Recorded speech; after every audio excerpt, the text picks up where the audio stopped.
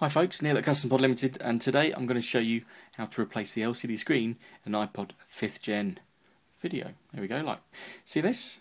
Obviously it looks a bit blue but it's not, but those lines across the screen have got to go. Something damaged has caused those, so let's unplug it and let's go for the repair. Right, AppleiPodParts.com is our website, and you can find all of the tools you need and the parts to do this. But obviously, to start with, you're going to need the new LCD screen. Again, AppleiPodParts.com. Here it comes. Genuine part. You got the little tab there to help you peel off. There's a screen protector on there, stop you getting your greasy mitts on there.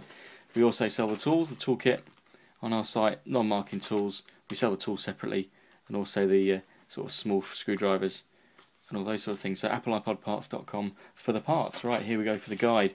So you got your two non-marking tools, and we're looking to get into the side of the iPod video here.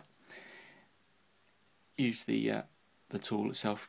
Now the top tip here is just give it a tiny little squeeze on the edge to try and get the tool in. It's quite tough. These don't give up a great deal. So what we're looking to do is find an edge. You've got to be patient, and you've got to mind your fingers. So there you go. Just found the edge, and just found a little bit of entry. So now what we're looking to do is run the tool in to the point where it's about, it's in there, and we're going to start putting it down and pushing in as we go, just to pop the little clips that are down the side. And you can hear them clip now. They're quite tough to do, but once you've got the hang of it, you're just looking to do that motion as you go down, and then run around the corner. There's a little clip at the bottom there, and so we've got the side open. We're looking to pop the top. You see it's just starting to come away there. You want the tool in. Again, mind your fingers and just run it down there. And pretty much as you run it down in that direction, it pops the clip anyway. But you're looking to do that sort of motion anyway. With the top clip, one bottom, because there's two at the bottom either side of the dot connector, and the ones down the side, it normally comes away. What you're looking to do is very, very tightly. You don't want to tear those two apart, because you'll start breaking cables inside. As you open it up, you've got two connections. Let's turn it around there. First is the battery. Comes from all the way down there into this. Now what you can do is literally just get it under and just give it a little bit of a lift up. It will pop out. There we go. Battery, and then you can open it up. There you have the two parts. So what we're going to do now is we're going to remove the hard drive. Obviously we've got to get all the way to the front of the iPod to replace the screen. So gently pick up the hard drive. You can pop it over, and there you expose the inners of the iPod. Now, dead easy, remember, don't just yank the hard drive out. To remove the hard drive, we'll remove this first, get rid of the rear casing. Now in there, most of these clips have little like bezels on that you pop up. So you get your tool under there and just flick up. There's like a little brown edge there. You flick it up, there you go, like a door, opens like a door, and then it just allows you to gently coax that cable out. So there you go, rear casing finished with. You'll see what I mean there about the little cable.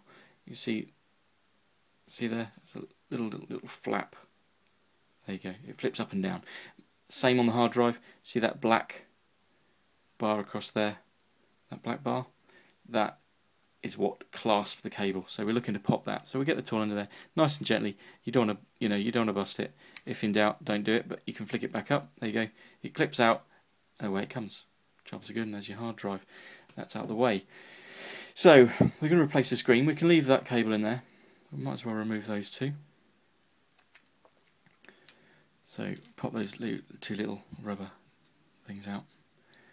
And what we're going to do is we're going to part the frame from the front cover to access to the screen. So we'll need a small screwdriver to attempt that. Tiny little Phillips, as you get AppleiPodParts.com, shameless plug and toolkit. You get this screwdriver in there. Tiny little Phillips screwdriver. We're going to pop these 6 screws out and set them down over there. Obviously you don't have to go silly on anti-static sort of awareness, but just make sure that you touch the metal frame as you go, and you touch something metal around you, just to ground yourself so that you're not touching the board. And if you can get away without touching the board too much, then obviously the more the better. So pop those 6 screws out.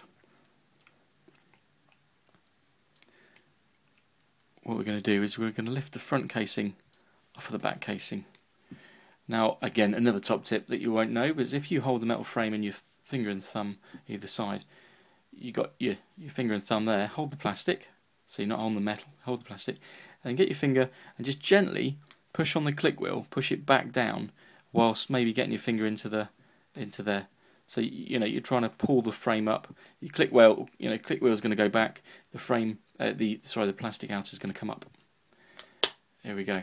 So there, we've got the front away from the bear, sorted.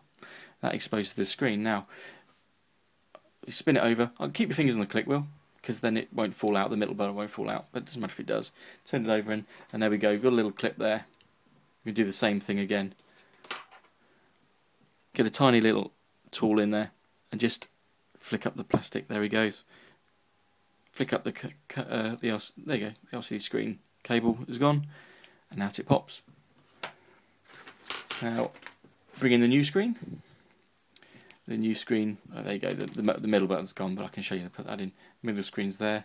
Obviously, you've got to make sure that our screens come with those chips all protected, but some of the cheaper screens you get, they don't. You've got to make sure they do, otherwise they touch the metal bracket and your screen's history. So you slot the screen in.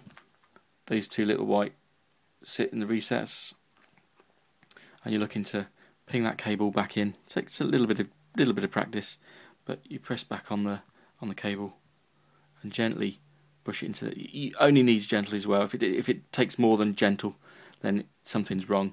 You're going to break something, so you have a bit of a rethink. But that pushes all the way into there, all the way till you see just a tiny bit of gold, and then you've got to push that clasp back down.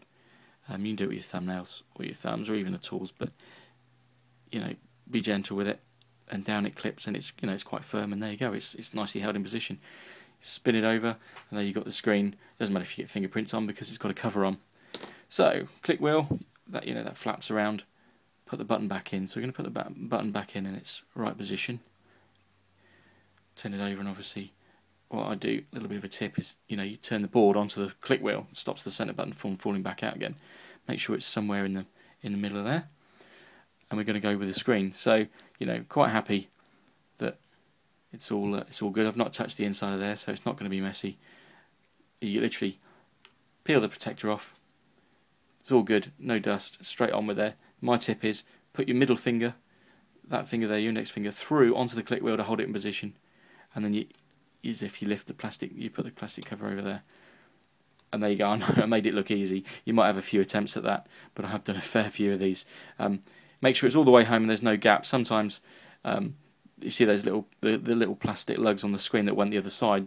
There's two little spigots that this plastic front sits through. If it's not all the way through, then there'll be a gap there. Don't force it. Take it off, wiggle the screen up and down with your fingers like that. Make sure it's located, and they will sit nicely. You don't need to force anything on these like that one. That needs a bit of a locating there. There we go. It's down again. So once you're happy with the screen in place, it's all plugged in. We're going to go back with the screws. Put them all 6 of them back in again, and this is quite fiddly. It's always helpful to have a magnetic screwdriver on these little ones. Put one in either side just to make sure that it doesn't all fall apart on you. So as I put the screen on, it's always quite handy to put your finger through and keep the click wheel in place, because it can be quite frustrating because the centre button of the click wheel always wants to fall out. You don't want that.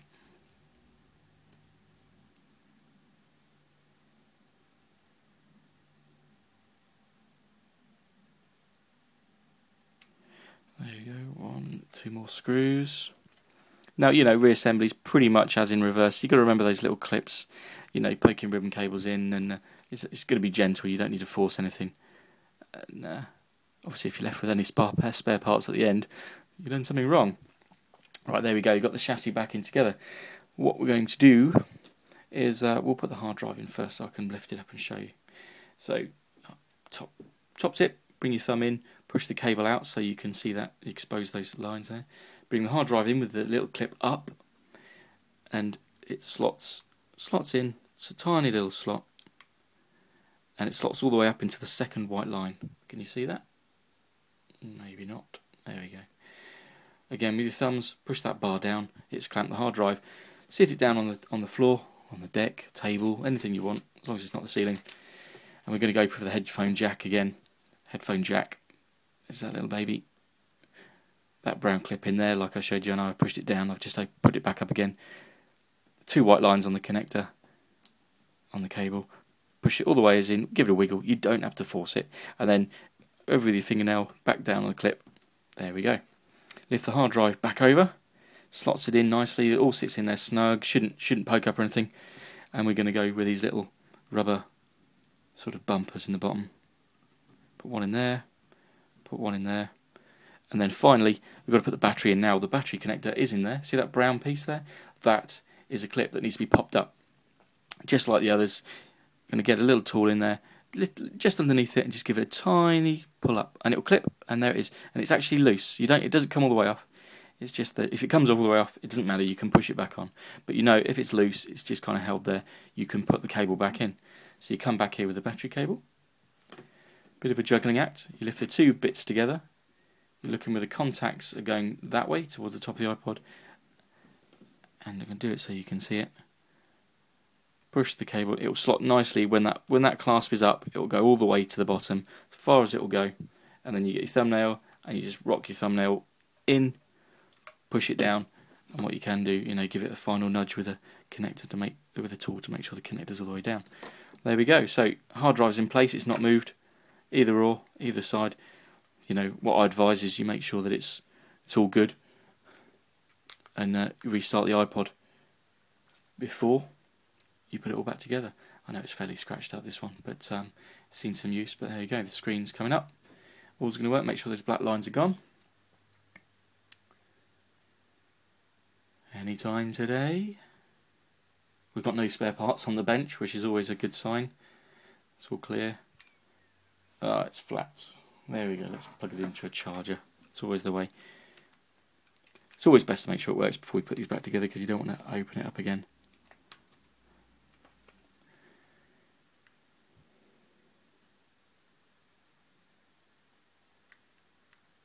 Here we go. And hopefully when the white screen menu pops up, there will be no lines and it will all be back to as it should be.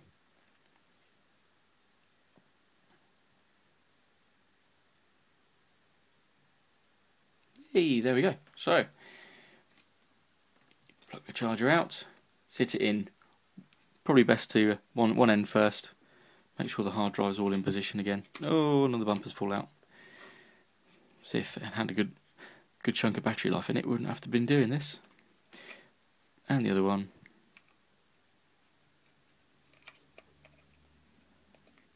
And we go, literally squish it down all the way around. There we go. One iPod, obviously flat, but with a repaired screen. No sign of entry. There we go. Right, I'm Neil Barker at Custom Pod Limited. You can get all the parts at AppleiPodParts.com. If you don't want to do the repair yourself, visit custompod.co.uk and we can repair them for you. We're the leading iPod and iPhone repair in the UK. So, there you go. A guide to replace your screen on a 5th gen iPod video. Thanks for watching.